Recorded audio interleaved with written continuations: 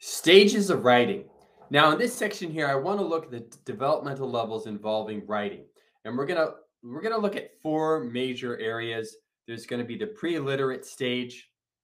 This is the stage where you're going to see a lot of scribbling and drawings.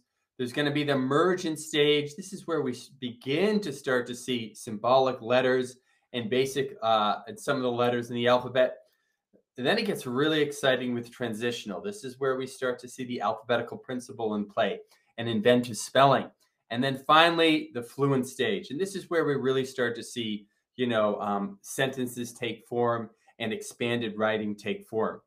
So each one of these areas, pre-literate, emergent, transitional, and fluent, they all have their own unique characteristics.